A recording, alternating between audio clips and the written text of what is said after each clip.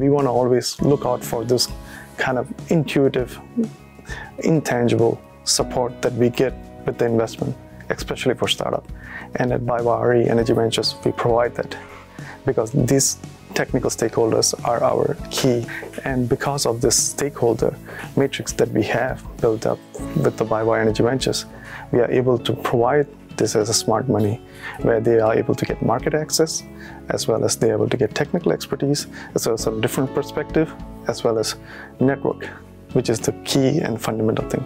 And with our investment, the startup is able to grow and scale without doubt.